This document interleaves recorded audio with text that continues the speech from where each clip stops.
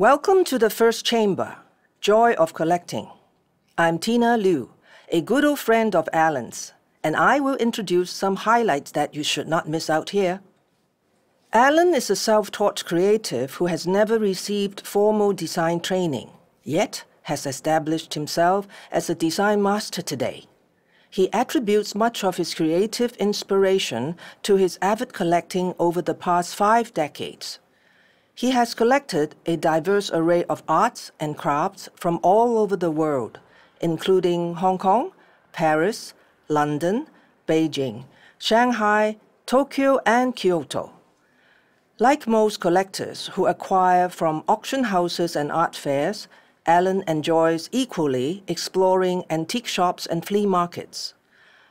This first chamber offers a rare opportunity to view his diverse collection. Here, you can see over 30 cabinets showcasing nearly 500 pieces of treasures, grouped and displayed by category.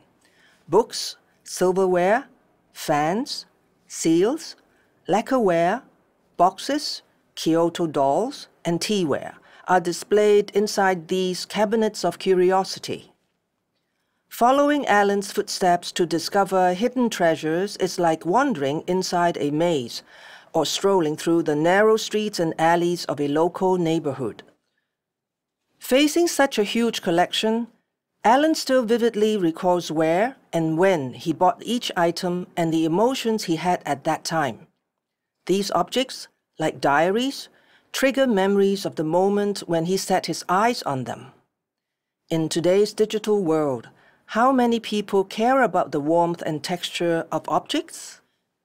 When you are appreciating the objects, please note their colors, silhouettes, materials, and patterns.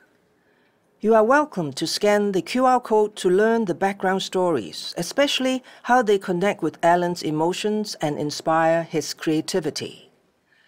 Alan hopes to share and express that beauty and wisdom can be discovered in the most ordinary objects if only one pays attention to observe.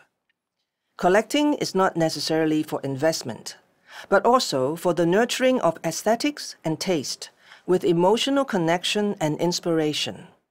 These are the beautiful reward that Alan appreciates from collecting.